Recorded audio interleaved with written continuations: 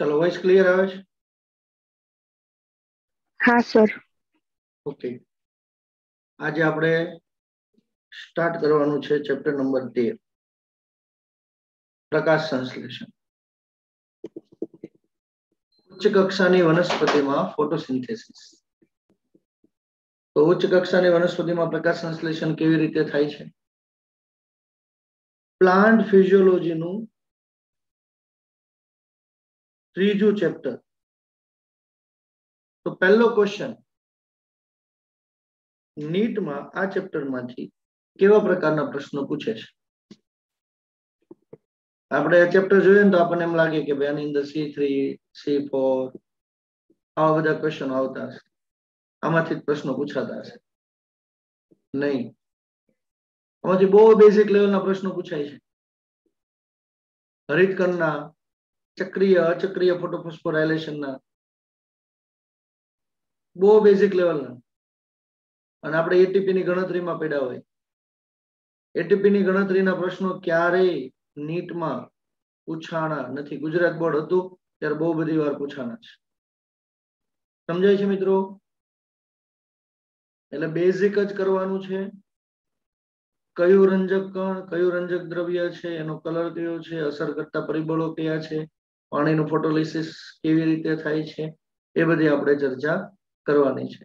ચાલો, તો અહીંયા ધ્યાન રાખજો કે ભાઈ પહેલો પ્રશ્ન હું પૂછું, પૃથ્વી પર સૌથી વધુ પ્રકાશ સંશ્લેષણ કોણ કરે છે?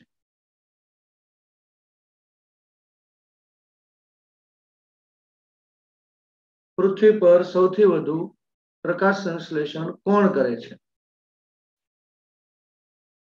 કોણ કહેશે? બોલો ચાલો. લીલ. યસ, કોણ કરે છે? લીલ, આલ્ગી. દેખાતી તો છે નહીં આપણને, પણ સમુદ્રની અંદર જે લીલ છે એ સૌથી વધુ ફોટોસિન્થેસિસ કરે છે. બીજો પ્રશ્ન, ફોટોસિન્થેસિસ એટલે કે પ્રકાશની મદદથી વનસ્પતિ ખોરાકનું નિર્માણ કરે છે. તો આ પ્રકાશની કઈ તરંગ લંબાઈનો ઉપયોગ કરશે? કઈ તરંગ લંબાઈનો ઉપયોગ કરશે?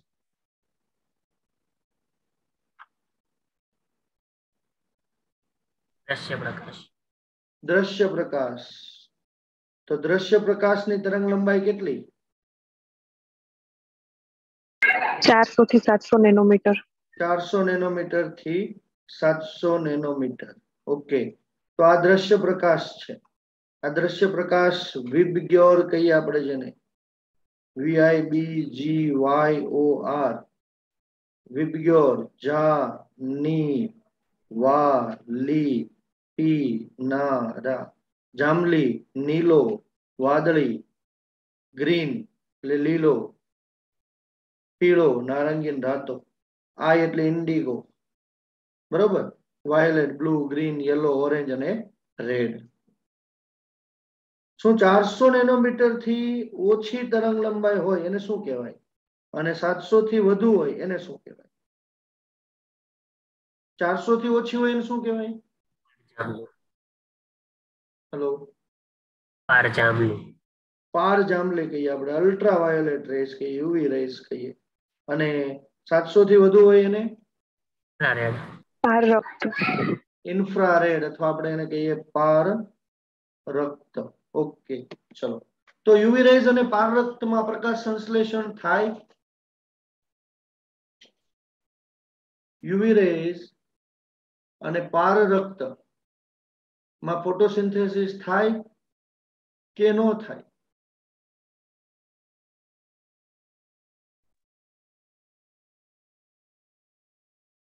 વિચારો તો. યુવી રેઝ અને પારરક્તમાં ફોટોસિન્થેસિસ થાય કે ન થાય? ચલો, યુવી રેઝમાં ફોટોસિન્થેસિસ થાય. હું કહું થાય, ચાલો. તો કોણ કરે? યુવી રેઝ માં ફોટોસિન્થેસિસ કોણ કરે?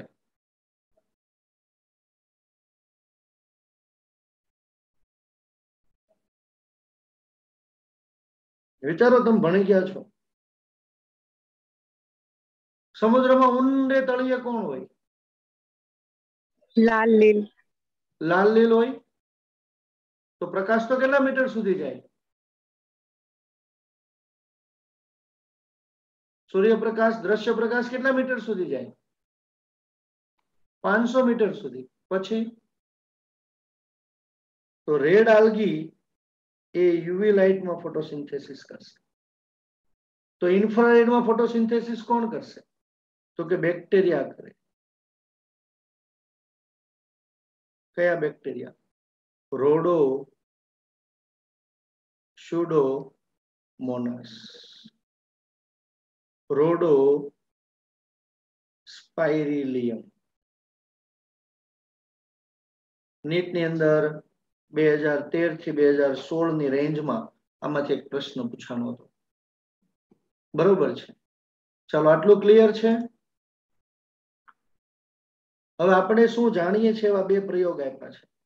હવે બે પ્રયોગ કોના માટે છે તો એ બધાને ખબર છે.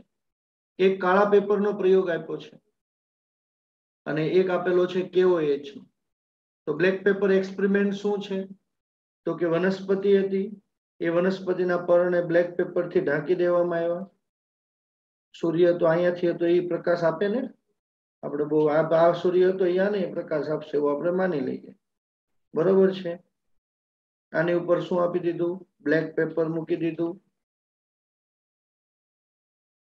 બીજા પર્ણ હતા એ ખુલ્લા રાખ્યા હતા. તો સ્ટાર્ચ કસોટી કરી તો આમની પોઝિટિવ આવી, આની નેગેટિવ આવી. આના ઉપરથી ખબર પડી કે ભાઈ વનસ્પતિને ફોટોસિન્થેસિસ માટે પ્રકાશની જરૂર છે. ખ્યાલ આવે છે મિત્રો? તો સ્ટાર્ચ પ્રકાશ સંશ્લેષણ માટે પ્રકાશની જરૂર પડી. બીજો KOES નો પ્રયોગ કર્યો. તો KOES નો પ્રયોગ શું હતો? એક ટેસ્ટ ટ્યુબ લીધી, એ ટેસ્ટ ટ્યુબ ની અંદર એક KOES માં ડૂબેલું રૂનું પૂમડું મૂક્યું. આ ટેસ્ટ ટ્યુબમાં અર્ધપર્ણ એક્સપેરિમેન્ટ હતો, એટલે કે અડધા પર્ણને ટેસ્ટ ટ્યુબ ની અંદર રાખ્યું હતું, અર્ધપર્ણ બહાર હતું. અહીંથી વેક્સ થી સીલ કરી દીધું. પ્રકાશ આ ભાગને પ્રકાશ મળે, આ ભાગને CO2 ન મળે. CO2 આને મળે. અંદર CO2 જે કાંઈ હતું એ KOES શોષી લીધું હતું, K2CO3 બનાવી દીધું હતું. બરોબર છે. પછી કસોટી કરી સ્ટાર્ચની. તો આ ભાગ હતો એમાં સ્ટાર્ચ હાજર જોવા મળી, આ ભાગમાં સ્ટાર્ચ ગેરહાજર જોવા મળી. એનો મતલબ શું થયો કે વનસ્પતિને ફોટોસિન્થેસિસ માટે CO2 પણ જોઈ, પાણી તો રેગ્યુલર જોશે જ. સમજાય છે મિત્રો? આ પૂર્વ પ્રયોગો હતા. અને પછી છે આપણી પાસે પ્રયોગો કે કયા કયા પ્રયોગો કર્યા હતા. તો આ પ્રયોગોમાંથી તમને પ્રશ્ન પૂછાય. ખૂબ જ ઝડપથી લઈએ. જે સાયન્ટિસ્ટ હતા. પહેલો સાયન્ટિસ્ટ છે આપણી પાસે પ્રિસ્ટલી, જોસેફ પ્રિસ્ટલી. પ્રિસ્ટલીના પ્રયોગો શું હતા? તો કે પ્રિસ્ટલીએ ઓક્સિજનની શોધ કરી. આ પ્રશ્ન આવી શકે. પ્રશ્ન પૂછાય કે ઓક્સિજનની શોધ કોણે કરી? તો કોણે કરી? જોસેફ પ્રિસ્ટલી. એને બેલ જાર એક્સપેરિમેન્ટ કર્યા. ખૂબ ઝડપથી લઈએ કે બેલ જાર એક્સપેરિમેન્ટ એટલે શું કર્યું? તો કે એક મીણબત્તી લીધી, મીણબત્તીને સળગાવી, સળગતી મીણબત્તી હતી માની લો. એક ઉંદર લીધો,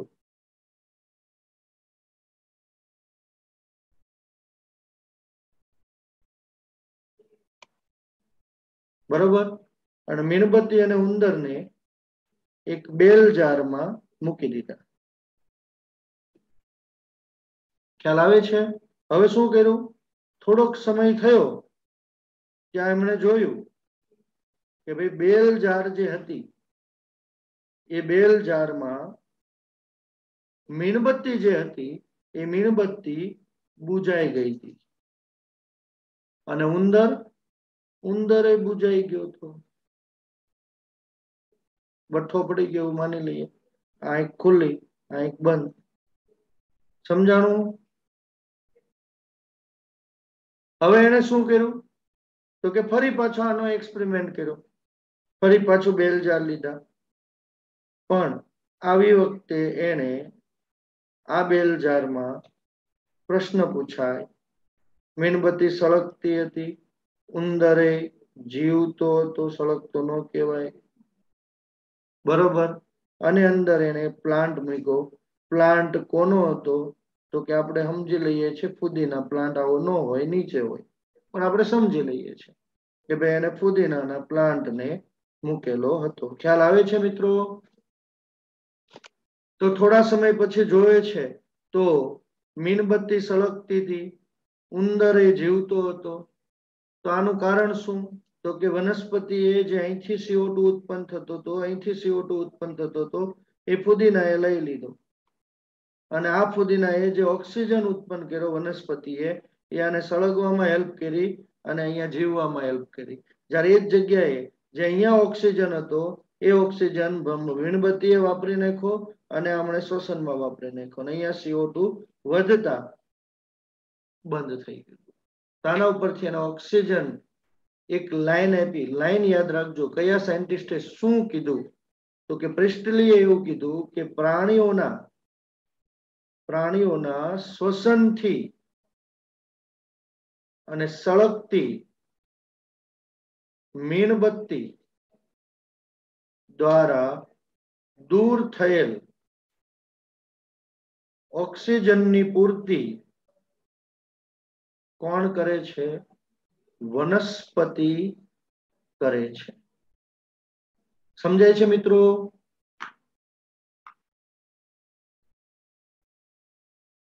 ક્લિયર? તો આમાંથી તમને ફુદીના પ્લાન્ટ પૂછી શકે, આમાંથી તમને ઓક્સિજનની શોધ કોણે કરી એ પૂછી શકે. પછી બીજો સાયન્ટિસ્ટ છે, બીજા સાયન્ટિસ્ટ છે જ્હોન ઇન્જનહાઉસ. જ્હોન ઇન્જનહાઉસે શું કર્યું? જે પ્રક્રિયા પ્રિસ્ટલીએ કરી હતી એનો જ ઉપયોગ કર્યો, પણ અહીંયા ખાસ ધ્યાન રાખજો, એને જલીય વનસ્પતિનો ઉપયોગ. એને જોયું કે ભાઈ તીવ્ર પ્રકાશમાં આ જ વનસ્પતિમાંથી નાના નાના પરપોટા નીકળે છે, એ અંધારામાં પાછું થતું નથી, એટલે પ્રકાશની હાજરીમાં ઓક્સિજન ઉત્પન્ન થાય છે. એને એવું કીધું કે જે ઓક્સિજન ઉત્પન્ન થાય છે એ વનસ્પતિનો લીલો ભાગ ઉત્પન્ન કરે છે. તો આ યાદ રાખજો. પછી થર્ડ સાયન્ટિસ્ટ, એણે સ્ટાર્ચની વાત કરી, જુલિયન વોન સેચ. જુલિયન વોન સેચે શું કીધું તો કે એને એવું કીધું કે ભાઈ વનસ્પતિ વૃદ્ધિ કરે છે, ગ્લુકોઝ બનાવે છે, એટલે કે શર્કરા બનાવે છે, એમાંથી સ્ટાર્ચમાં રૂપાંતર થાય, એમાં સંગ્રહ થાય, આ કામ વનસ્પતિના લીલા ભાગમાં ક્લોરોફિલ કે જે હરિતકણ નામની અંગિકાની અંદર આવેલું છે એમાં થાય છે. ખ્યાલ આવે છે? તો આ યાદ રાખજો. અને પછી સાયન્ટિસ્ટ છે TW એન્જિલમેન, ઇંગલમેન, અલગ અલગ નામ આપી શકાય છે. એમણે કોનો ઉપયોગ કર્યો? યાદ રાખજો, એમણે ઉપયોગ કર્યો ક્લેડોફોરા. જો પ્રિસ્ટલીએ ઉપયોગ કર્યો તો કોનો? ફુદીનાનો. જ્હોન ઇન્જનહાઉસે ઉપયોગ કોનો કર્યો તો? હાઇડ્રીલાનો. TW એન્જિલમેને કોનો ઉપયોગ કર્યો?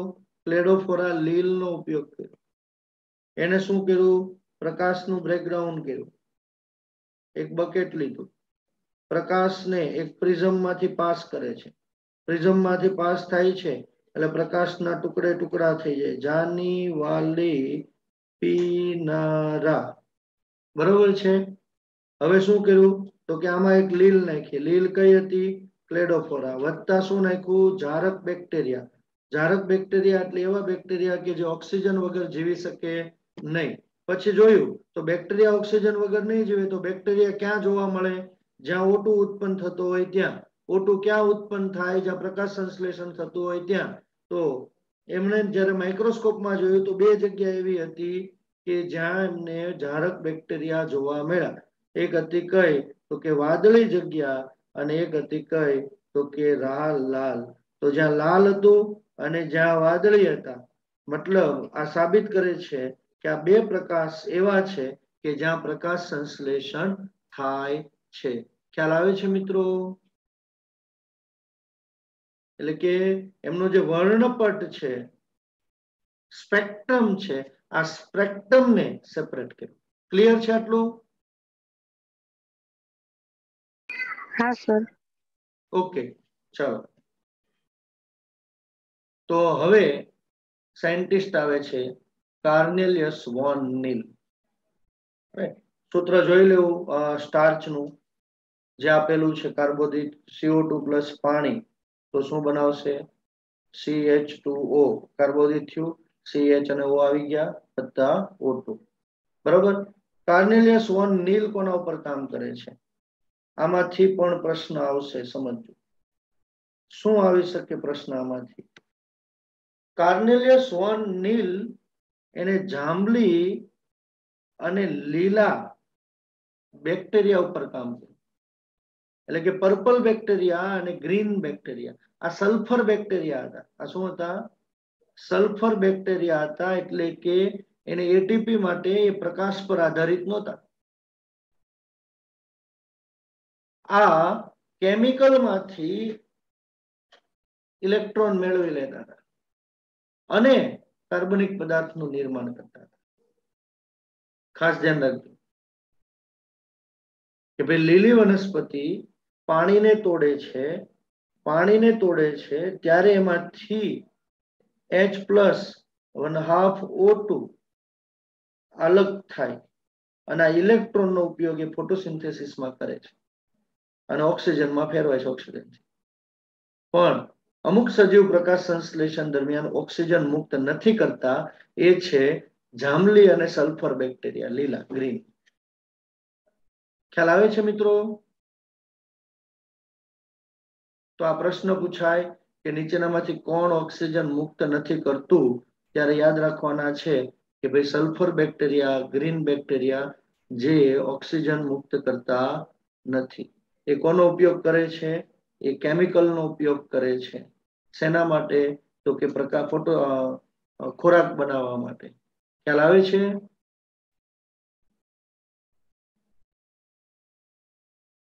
હેલો. તો આ સાયન્ટિસ્ટો તમારે ધ્યાનમાં રાખવાના છે. અને આ સાયન્ટિસ્ટોમાંથી તમને કયા કયા પ્રશ્નો પૂછાય? તો અગાઉ વાત થઈ ગઈ આપણે પ્રિસ્ટલીમાંથી તમને ઓક્સિજન, પુદીના, ઇન્જન હાઉસમાંથી હાઇડ્રીલા પૂછી શકે. બરોબર.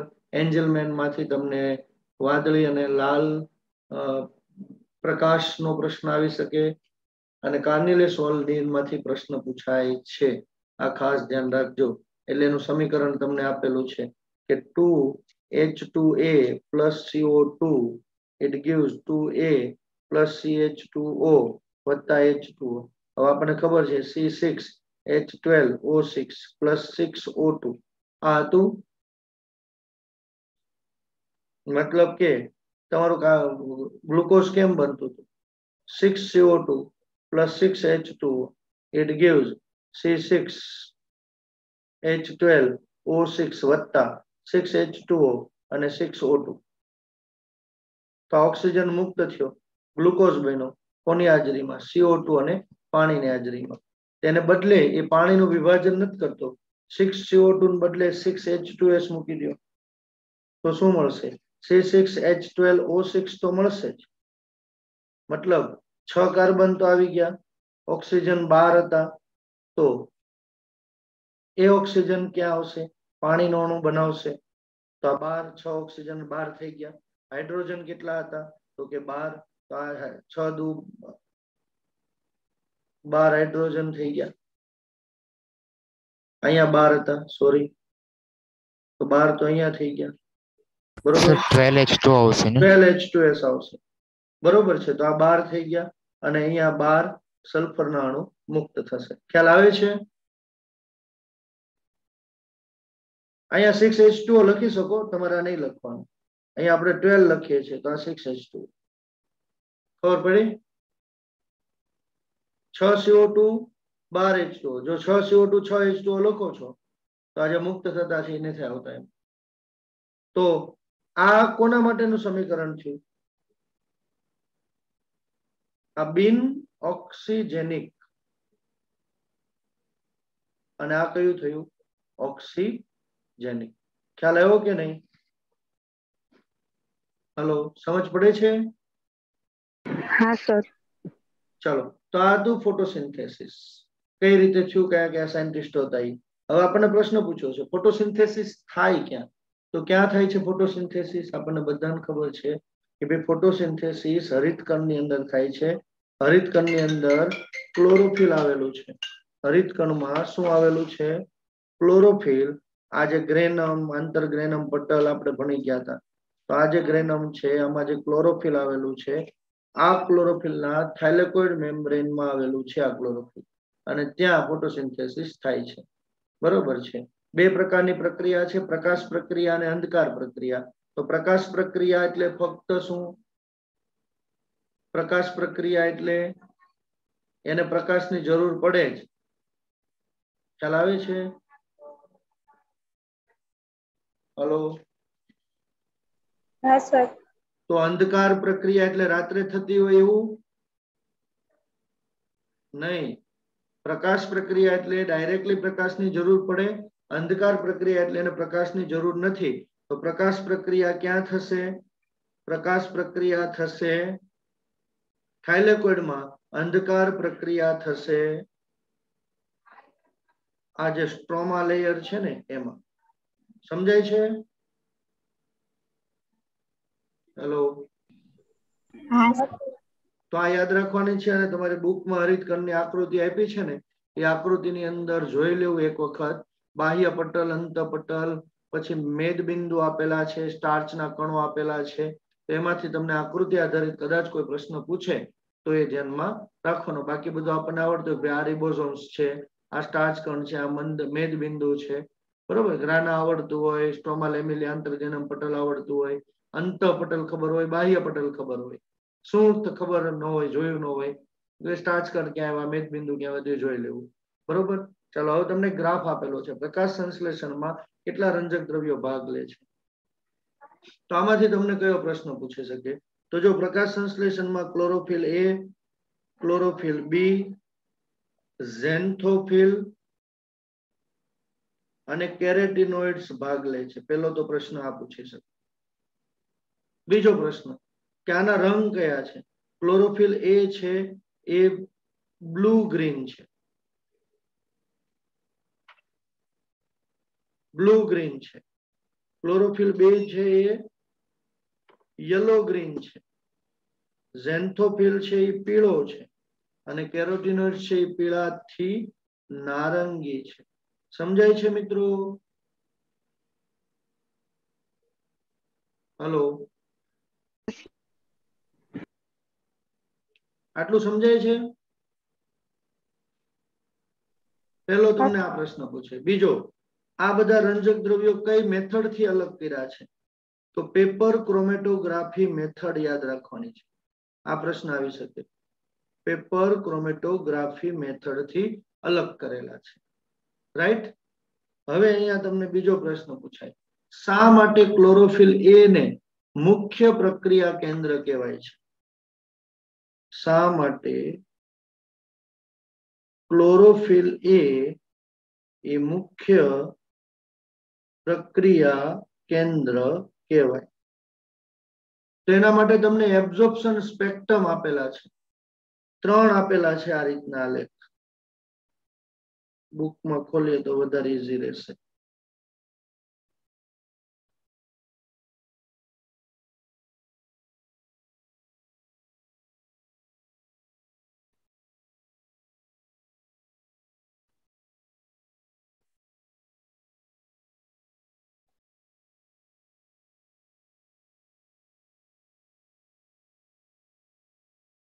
ચાલો આપેલા છે આ જોયા તો જો આને આને આને સમજવું કેવી રીતે તો આ શોષણ આપ્યું છે આ પ્રકાશ સંશ્લેષણ આપ્યું છે અને આ બધા રંજક દ્રવ્યો છે ત્રણેયને હારે જોવાના છે આ લાઈન 400 ની છે આ લાઈન 500 ની છે આ લાઈન 600 ની છે આ લાઈન 700 ની છે સમજાય છે તો જો આને એબ્ઝોર્પ્શન સ્પેક્ટ્રમ કહેવાય હરિતકણના રંજક દ્રવ્યો કણો દ્વારા શોષણ પામેલ પ્રકાશ તો આ ક્લોરોફિલ એ છે આ ક્લોરોફિલ બી છે, આ ઝેન્થોફિલ છે, આ કેરોટીનોઇડ છે. ઝેન્થોફિલ તો આપ્યું જ નથી. ચાલો બરોબર. ક્લોરોફિલ એ આ તરંગ લંબાઈ પીક બનાવે છે. ક્લોરોફિલ બી આ તરંગ લંબાઈ આજુબાજુ પીક બનાવે, એટલે વાદળી આજુબાજુ પીક બનાવે છે, આ લાલ આજુબાજુ પીક બનાવે છે. બરોબર છે. શોષણ થાય છે એ બતાવે છે. હવે આ પ્રકાશ સંશ્લેષણ છે. જો પ્રકાશ સંશ્લેષણ એટલે ઓક્સિજન જ્યાંથી ઉત્પન્ન થાય, તો આ લેવલે પીક બન્યું, એક અહીંયા પીક બન્યું. હવે આ ગ્રાફને આ ગ્રાફમાં બેહાડી દીધો છે, તો જોયું કે ભાઈ જ્યાં ઓક્સિજન મુક્ત થતું હતું ત્યાં શોષણ વધુ થતું હતું. અહીંયા ઓટો મુક્ત થયું, અહીંયા શોષણ વધુ થયું. જો કે શોષણ તો ગ્રીન નું થતું હતું, ક્લોરોફિલ બી નું, પણ અહીંયા નીચે આવી ગયું. મતલબ કે આના ઉપરથી શું સાબિત થાય? એક તો ક્લોરોફિલ એ ફોટોસિન્થેસિસ કરે છે, એટલે મુખ્ય પ્રક્રિયા કેન્દ્ર છે. બીજું કે ભાઈ ક્લોરોફિલ એ મુખ્ય પ્રક્રિયા કેન્દ્ર છે. પહેલો તો આ સાબિત થયો. બીજું શું સાબિત થાય? તો કે વાદળી પ્રકાશમાં સૌથી વધુ શોષણ થાય અને લાલ પ્રકાશમાં સૌથી વધુ પ્રકાશ સંશ્લેષણ. સમજાય છે મિત્રો? હેલો, આટલું સમજાય છે? હા. તો બાકીનો તમને એક લાઈન આપેલી છે, ખાસ વાંચજો. ક્લોરોફિલ એ ને ફોટો ઓક્સિડેશન થી બચાવે છે કોણ? તો કે સહાયક રંજક દ્રવ્યો. કેરોટીનોઇડ છે, ઝેન્થોફિલ છે, ક્લોરોફિલ બી છે. આ બધા ક્લોરોફિલ એ ને ફોટો ઓક્સિડેશન થી બચાવે છે. શું કામ? એ જયારે આપણે છેલ્લે ભણશું ત્યારે ખ્યાલ આવશે. ચાલો, આટલું ક્લિયર છે દરેકને? હા સર. હવે આપણે વાત કરી છે પ્રકાશ પ્રક્રિયા.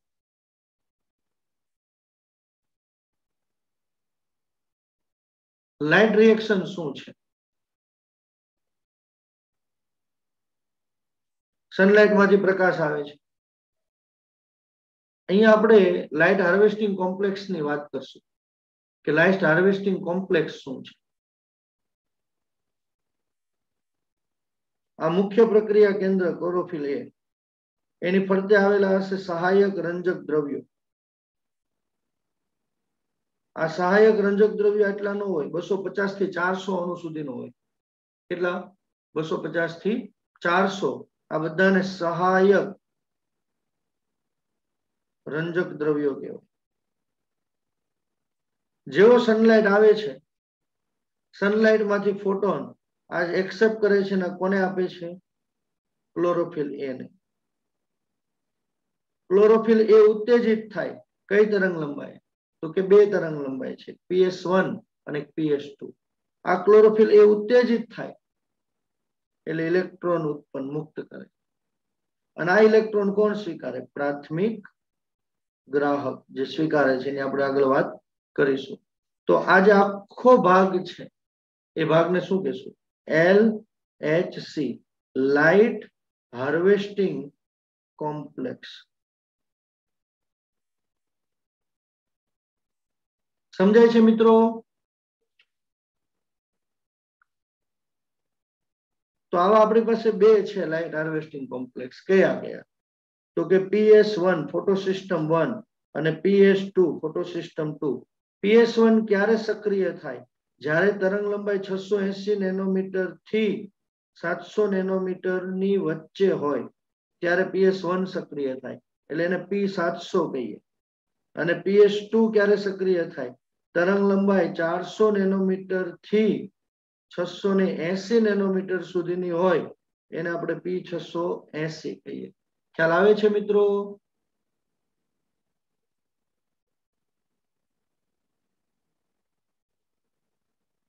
હા સર. ઓકે, તો અહીંયા તમને પ્રશ્ન પૂછાય PS1 માં P700 અને PS2 માં P680. પણ P680 એટલે 400 થી 680 ની વચ્ચે અને 680 થી 700 ની વચ્ચે. ખ્યાલ આવે છે? એટલે મોર ધેન 680 અને આમાં લેસ ધેન 680. ક્લિયર છે આટલું? હા સર. હવે આપણે લઈએ છીએ ચક્રીય ફોટોફોસ્ફોરાયલેશન અને પછી આપણે લઈએ છીએ અચક્રીય ફોટોફોસ્ફોરાયલેશન. છે બધું એકનું એક જ, કોઈ ફરક નથી પડતો. એક વખત ભણી લઈએ, રિપીટ થાય. એમાં શું પ્રશ્ન પૂછાય, ઝેડ સ્કીમ કોને કહેવાય, પાણીનું વિભાજન ક્યારે થાય, ચક્રીય અને અચક્રીય શું છે, પછી તેની પાછળ આવે કેમી ઓસ્મોટિક મિકેનિઝમ. બરોબર? ચાલો પોઈન્ટને સમજજો. જો કે અહીંયા તમને બુકની અંદર કોઈ પણ રંજક દ્રવ્ય નથી આપેલા, પ્રાથમિક એક્સેપ્ટર્સ પણ આપેલા નથી. અલગ અલગ બુક અલગ અલગ રંજક દ્રવ્યો આપે છે, આ ધ્યાન રાખજો. સમજાય છે? તો બધામાં સેમ હોય એવું જરૂરી નથી. આપણે એક રેશનલ બુક છે એ પ્રમાણે આપણે આગળ વધીએ છીએ. આટલું સમજાય છે મિત્રો? હલો? હા સર. હા, મને રિસ્પોન્સ આપો તો મને ખબર પડશે. ઓકે ચાલો, પહેલું લઈએ છે ચક્રીય ફોટોફોસ્ફોરાયલેશન. એટલે ઇલેક્ટ્રોન ટ્રાન્સપોર્ટ, ઇલેક્ટ્રોન પરિવહન ઇઝીલી ખબર પડી જશે, કારણ કે બધું થાય છે તો એમાંથી જ, રાઈટ? તો જો ચક્રીય ફોટોફોસ્ફોરાયલેશનમાં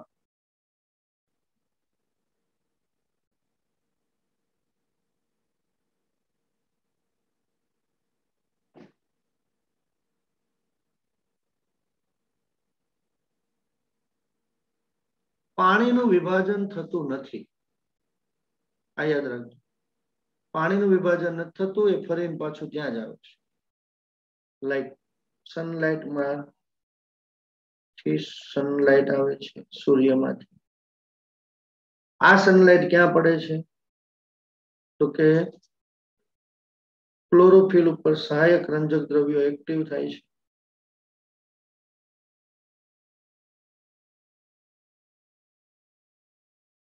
ક્લોરોફિલ એ માનો હું P700 લઉં છું,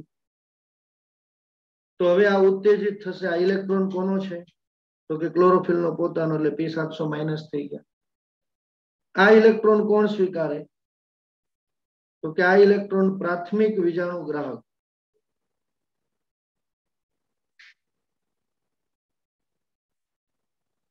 કેટલાક સાયન્ટિસ્ટના મત મુજબ પહેલા FES માં જાય, FES પ્રોટીન બને અને પછી એ પ્રાથમિક વીજાણુ ગ્રાહક કોણ કહીએ જ આપણે એને?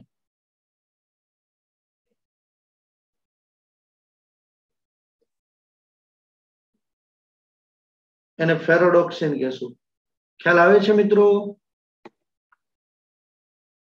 પ્રશ્ન પૂછાય કે ભાઈ પ્રાથમિક વીજાણુ ગ્રાહક કોણ? ફેરોડોક્સિન. ફેરોડોક્સિન પછી ઇલેક્ટ્રોન કોને આપે? સાયટોક્રોમ B6 ને. સાયટોક્રોમ B6 કોને આપે? સાયટોક્રોમ F ને. અને સાયટોક્રોમ F કોને આપે? તો કે PC ને. પ્લાસ્ટોસાયનિન. પ્લાસ્ટોસાયનિન કોને આપે? P700 ને. આમ આખી પ્રક્રિયા ચાલતી રહે. ખ્યાલ આવે છે મિત્રો? હેલો? હા સર. આ પ્રોસેસ દરમિયાન એટીપી બને છે, આને ઇલેક્ટ્રોન પરિવહન સિસ્ટમ કહેશું. અને અહીંયા એડીપી માંથી એટીપી બને છે. તો આથી ચક્રીય ફોટોફોસ્ફોરાયલેશન. ખ્યાલ આવે છે?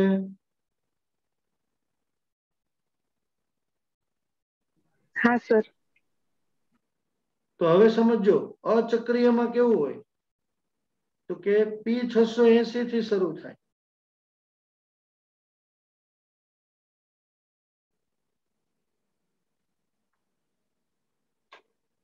P680 મતલબ પાણીનું વિભાજન થાય. તો અચક્રીય ભણીએ ને એ પેલા પાણીનું વિભાજન ભણવું પડે. તો પાણીનું પ્રકાશ પ્રેરિત વિભાજન કેવી રીતે થાય? તો એમાંથી કયા પ્રશ્નો પૂછાય એ ધ્યાન રાખજો. કે ભાઈ બે પાણીના અણુ છે માનો, તો 4H+ વત્તા O2 અને 4 ઇલેક્ટ્રોન. એક જ પાણીનો અણુ છે તો 2H પ્લસ 2O2 અને 2 ઇલેક્ટ્રોન. સમજાય છે આટલું મિત્રો? અહીંયા OEC હશે જેને ઓક્સિજન ઇવોલ્વિંગ કોમ્પ્લેક્સ કહેવાય, કે જે ઓક્સિજન મુક્ત કરવા માટે જવાબદાર હોય. રાઈટ.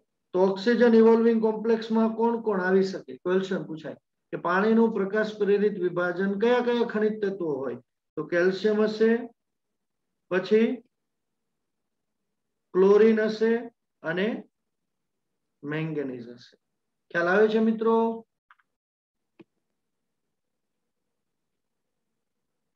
હા સર. તો તમને આમાંથી પ્રશ્નો પૂછી શકે છે. રાઈટ. તમને એમ પૂછે કે ચક્રીય વર્ણવો, અચક્રીય વર્ણવો, તો આપણને ખબર હોવી જોઈએ કે ચક્રીયમાં શું આવે, અચક્રીયની અંદર શું આવશે. ચક્રીયમાં P700 આવે, LHC1 આવશે. અચક્રીયની અંદર LHC2 આવશે.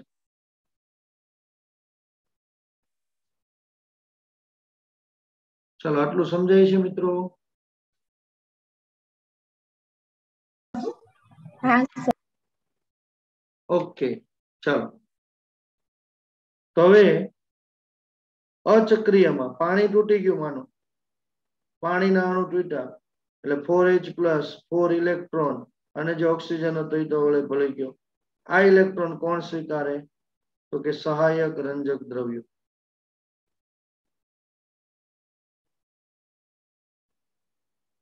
આ ફોટો અહીંથી ગ્રહણ કરશે અને આપશે.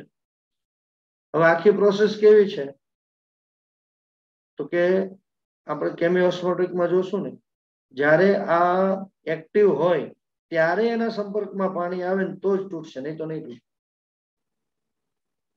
ખ્યાલ આવે છે? તો ધીમે ધીમે સેન્ટરમાં પાણીનો શું થશે? ક્લોરોફિલમાં પાણી તૂટશે, ઓક્સિજન મુક્ત થશે, ઇલેક્ટ્રોન કોણ લેશે? તો કે ક્લોરોફિલ એ P680.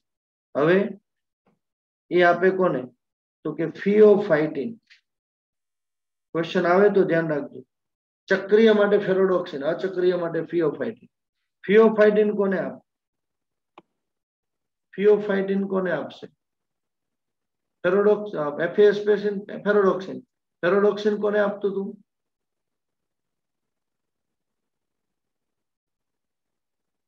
ફેરોડોક્સિન કોને આપે છે? સાયટોક્રોમ B6 ને. તો અચક્રીય પણ એને જ આપશે, સાયટોક્રોમ B6. ઘણી વખત અહીંયા PQ હોય, બરોબર? શું હોય? PQ, પ્લાસ્ટોક્વિનોન. પછી એ સાયટોક્રોમ B6 ને આપશે, પછી એ સાયટોક્રોમ F ને આપશે, પછી પ્લાસ્ટોસાઇનિન ને આપશે. પ્લાસ્ટોસાઇનિન જો અહીંયા આપી દે તો ચક્રીય થઈ ગયું. પ્લાસ્ટોસાઇનિન આપે PS1 ને. સમજાય છે? અને PS1 પાછું ઉત્તેજિત થાય એ આપશે પ્રાથમિક વીજાણુ ગ્રાહકને. તો આ તો તમારી પાસે અચક્રીય. અચક્રીયમાં શું થાય? તો કે અચક્રીયની અંદર પહેલા તો અહીં ગયું, પાછું નીચે આવે, પાછું જાય, અને ઝિગઝેગ પેટર્ન કહેવાય. ખબર પડી મિત્રો? અને આખી પ્રોસેસ દરમિયાન NADP અને NADPH2 પણ બને છે. ખ્યાલ આવે છે મિત્રો? ચલો આટલું ક્લિયર છે? તો પાણીનું પ્રકાશ પ્રેરિત વિભાજન પૂછી શકે, ઝેડ સ્કીમ પૂછી શકે, બરોબર? અહીંથી PS2 થી સ્ટાર્ટ કર્યું આપણે કે ભાઈ આ PS2 આગળ વધ્યું, નીચે આવ્યું, પાછું ઉપર જાય છે. એટલે કે PS2 થી પ્રારંભ થઈ, ઉધ્વગમન પામે, પાછું PS1 તરફ અધોગમન થાય. ખ્યાલ આવે છે મિત્રો? પહેલા અહીંથી ઉધ્વગમન થયું, પાછું અધોગમન થયું, પાછું ઉધ્વગમન થાય, અને ઝિગઝેગ યોજના કહેવાય. ક્લિયર? હા સર. એમાં એક તમને લાઈન આપી છે, ખાસ ધ્યાન રાખજો. બધા જ વાહકો એક જ રેડો ક્ષમતા માપદંડ પર ક્રમ અનુસાર ગોઠવાય છે. બરોબર, આ એક લાઈન માંથી તમને ક્વેશ્ચન આવી શકે છે. તો ચક્રીય પૂરું થયું, અચક્રીય પૂરું થયું. હવે ખૂબ જ ઇમ્પોર્ટન્ટ ટોપિક આપણે ભણીએ છીએ કેમી ઓસ્મોટિક હાઇપોથેસિસ, અથવા આપણે એને કહીએ રસાયણ આશ્રુતિ અધિતર્ક. કઈ રીતે એટીપી બને છે એ સમજાવતી થિયરી એટલે કેમી ઓસ્મોટિક હાઇપોથેસિસ. સમજાય છે મિત્રો આટલું? હેલો? હા સર. તો જો એક જ મિનિટ, આમાં છે ને બે રીત આવશે. કેટલી રીત? બે. એક જે આપણી બુકમાં આપી છે, એક બુક બહારની છે પણ છે કામની. બે રીતથી આપણે પ્રયત્ન કરશું. પેલું સમજવાની રીત સમજી લઈએ, પછી બુકની અંદર શું પૂછાય એની આપણે વાત કરી દઈએ. ચાલો, અહીંયા સુધીનું કમ્પ્લીટ છે.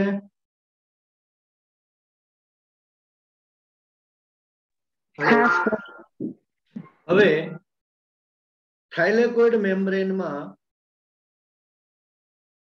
એના અવકાશમાં કેવી રીતે H+ નો ભરાવો થાય છે, કેવી રીતે એટીપી બને છે એ સમજાવતી થિયરી આપણે ભણીએ છીએ, જેને આપણે કહીએ છીએ કેમી ઓસ્મોટિક હાઇપોથેસિસ. હાઇપોથેસિસ છે મતલબ અધિતર્ક છે. આવું થાય એવું જરૂરી નથી, આવું વિચાર્યું છે. ખ્યાલ આવે છે? તો થોડીક વાર માટે બુકને ભૂલી જાજો, થોડીક વાર માટે અહીંયા આવી જાઓ, અને પછી આપણે બુકમાં ફરી પાછું જોશું કે બુકમાં શું કીધું છે, અને એને કમ્પેર કરતા જશું આપણે. બરોબર? ચાલો, અહીં ધ્યાન રાખજો. હું બે પરિસ્થિતિ લઉં છું. એક, માનો કે રાત્રિનો સમય છે. રાત્રિનો સમય છે, પ્રકાશ પ્રક્રિયા બંધ હોય.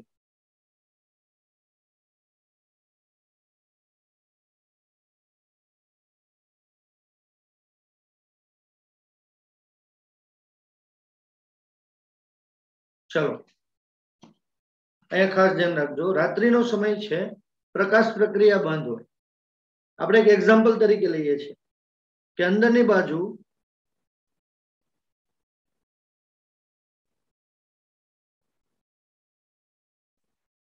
દસ 12 H+ છે. કેટલા? 12. 1 2 3 4 5 6 7 8 9 10 11 12. તો 12 ની બાજુ પણ કેટલા હશે? 2 3 4 5 6 7 8 9 10 11 અને 12. સમજાય છે મિત્રો આટલું? 12 લઈ લીધા, બેલેન્સ કરી લીધું છે. હવે સવાર પડે છે, સમજજો.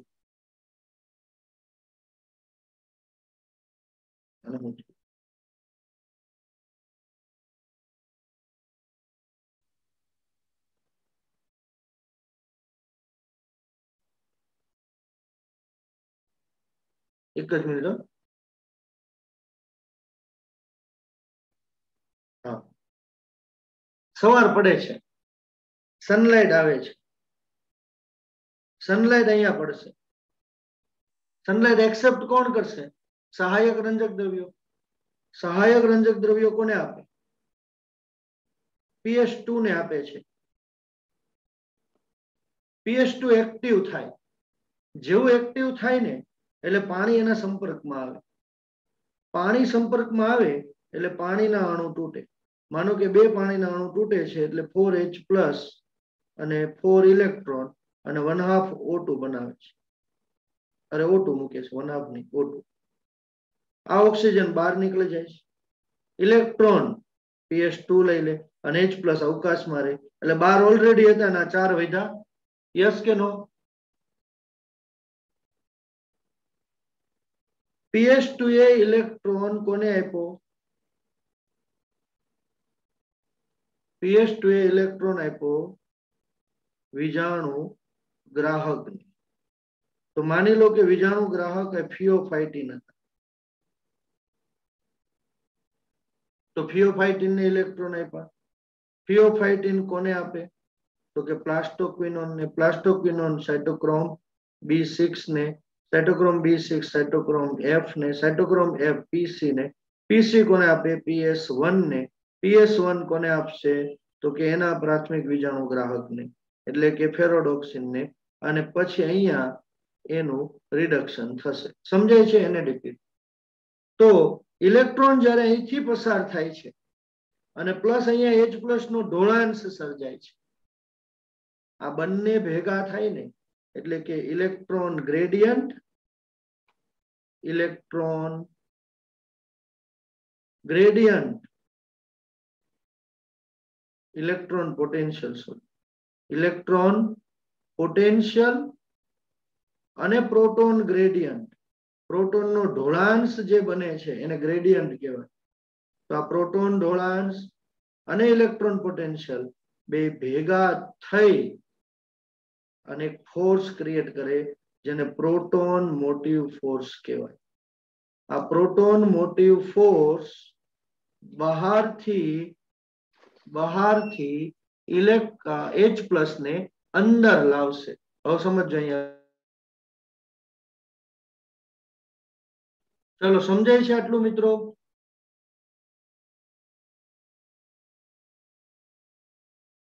પ્રોસેસ ને સમજો.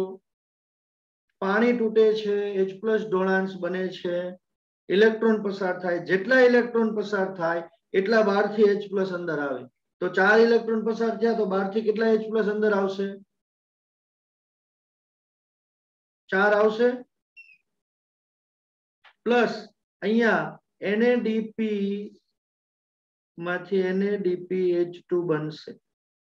તો એ 2H+ રિડ્યુસ ક્યાંથી થશે? અહીંથી. તો 2 અણુ NADP ના, 2 અણુ NADPH2 બનશે. તો 4H+ અહીંથી દૂર થાય એટલે આ 4 અહીંયા દૂર થયા. એટલે અહીંયા વધ્યા કેટલા? તો કે 8 વધ્યા. બરોબર. બીજા 4 અંદર આવ્યા એટલે 1 2 3 4 વધ્યા. તો આ ઢોળાંશ સર્જાનો. આ ઢોળાંશ તૂટે, આ ઢોળાંશ તૂટે એટલે 2H+ બહાર આવે અને ADP માંથી ATP બને. ખ્યાલ આવે છે? કેટલાક સાયન્ટિસ્ટ એમ કે છે કે 2H+ જોઈએ છે, કેટલાક સાયન્ટિસ્ટ એમ કે છે કે 3H+ જોઈએ છે. તો આમ ATP કેવી રીતે બને છે એ સમજાવતી આ થિયરી છે. આવું કન્ટિન્યુ ચાલે, કન્ટિન્યુ ચાલે. હવે માનો રાત પડી એટલે પ્રકાશ ગયો એટલે પાણીને તોડવાનું બંધ થયું. પાણીને તોડવાનું બંધ થયું તો આ છેલ્લે જે તૂટશે ક્યાં સુધી તૂટે? બેના પ્રમાણ સરખું થાય ત્યાં સુધી. તો બે સરખું થઈ ગયું એટલે બેલેન્સ થઈ ગયું. બીજે દિવસે સવાર થાય, પ્રકાશ આવે, ક્લોરોફિલ ઉત્તેજિત થાય. ક્લોરોફિલ ઉત્તેજિત થાય એટલે પાણી તૂટે એટલે H+ નો ભરાવો થાય, ઢોળાંશ થાય અને ઢોળાંશ તૂટે. ચાલો, સમજાય છે આટલું? હા સર.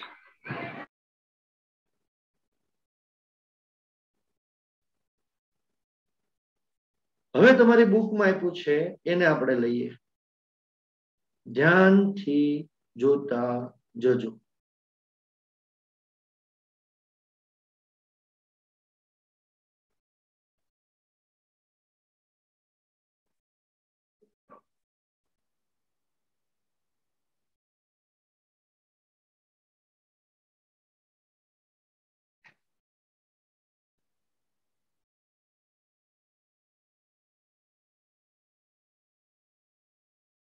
ચલો, આ વાર્તા છે, વાંચી લેજો. આપણે પોઈન્ટ થી શરૂ કરીએ સીધા.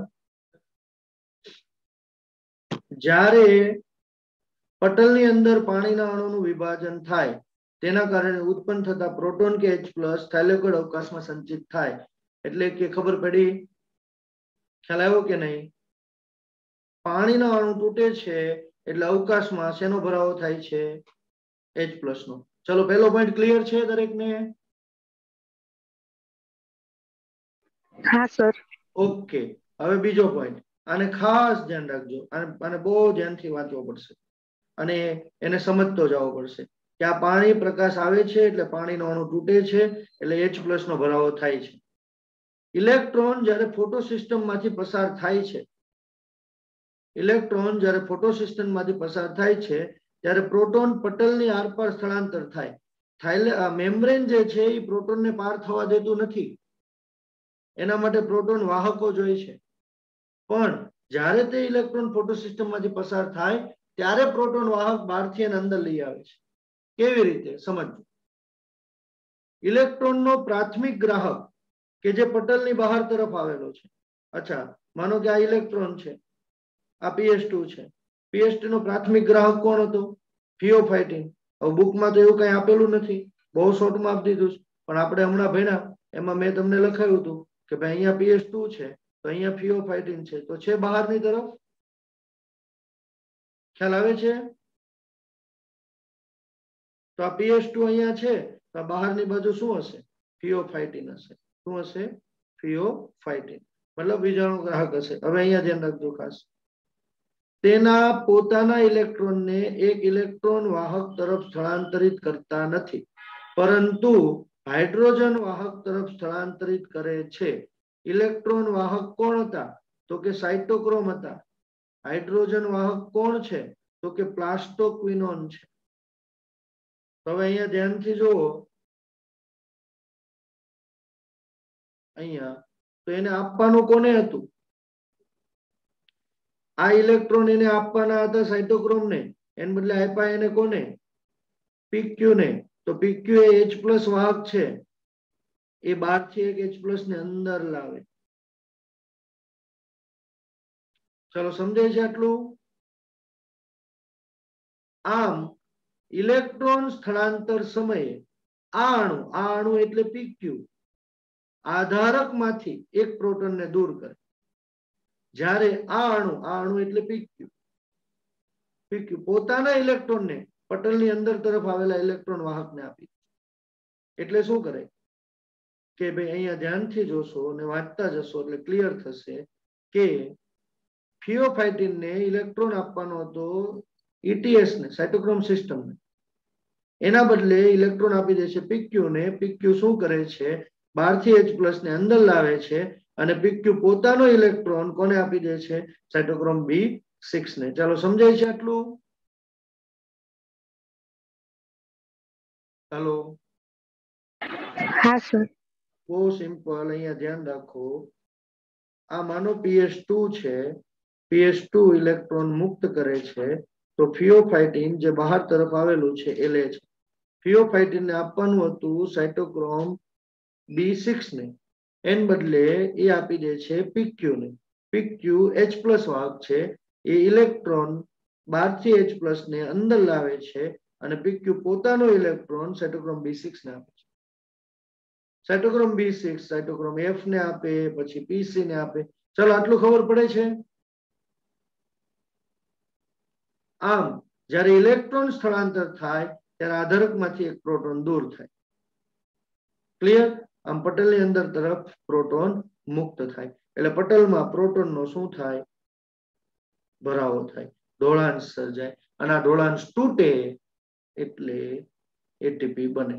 વત્તા NADP રિડક્ટેજ ઉત્સેચક પટલની બહાર તરફ સ્ટ્રોમા તરફ છે. અહીંયા આપણે જોયું કે ભાઈ એને NADP રિડક્ટેજ ઉત્સેચક હશે આ જગ્યાએ, જે શું કરશે? તો કે પટલની બહાર તરફ છે અને તે જે ઇલેક્ટ્રોન આવે છે ઇલેક્ટ્રોનને NADP+ ને રિડ્યુસ કરવામાં યુઝ કરશે. ખ્યાલ આવે છે મિત્રો?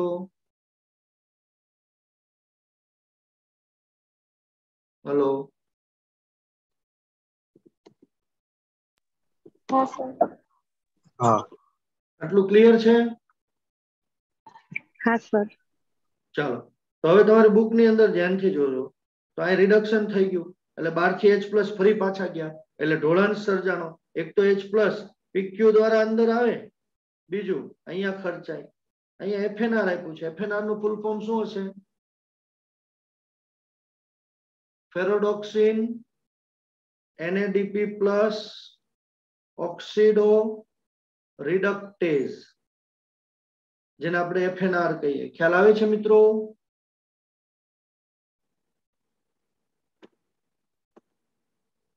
ચાલો, તો હવે શું થશે? એક જ મિનિટ.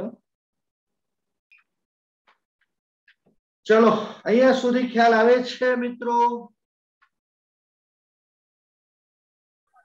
હા સર. હવે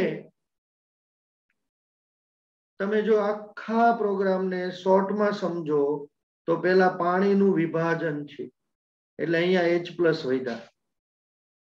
પછી ઇલેક્ટ્રોન ટ્રાન્સફર થયા. ઇલેક્ટ્રોન ટ્રાન્સપોર્ટ થતા હતા ત્યાર બહારથી H+ અંદર આવતા હતા એટલે પાછા H+ વધે છે.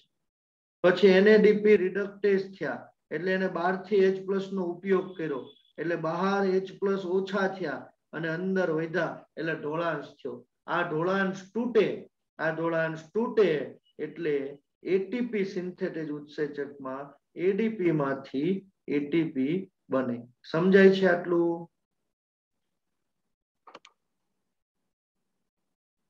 આ હતું આપણું કેમિઓસ્મોટિક મિકેનિઝમ. બસ આ શોર્ટમાં તમને કહી દીધું છે કે ભાઈ એના બે ભાગ છે, F0 છે, F1 છે, બરોબર છે, અને ADP માંથી શું બને છે? ATP.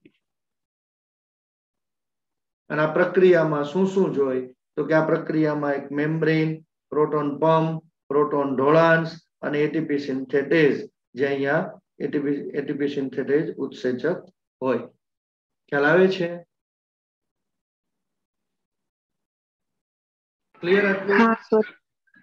તો આ તો તમારું કેમિઓસ્મોટિક મિકેનિઝમ. આમાંથી સપોઝ ક્વેશ્ચન પૂછાય તો હાઇડ્રોજન વાહક કોણ, ઇલેક્ટ્રોન વાહક કોણ, ફોટોસિસ્ટમમાં કોણ આવશે અને કન્સેપ્ટ કઈ રીતનો છે, આના પ્રશ્નો તમને પૂછી શકે છે. રાઈટ?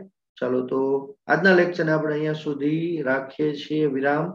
અને હવે જે ATP બનાવ્યું છે, જે NADPH બનાવ્યા છે, બરોબર છે, કારણ કે જ્યારે ચક્રીય અને અચક્રીય ફોટોફોસ્ફોરાયલેશન આપણે જોતા હતા ત્યારે ચક્રીય અચક્રીયમાં ATP બને છે, બરોબર છે.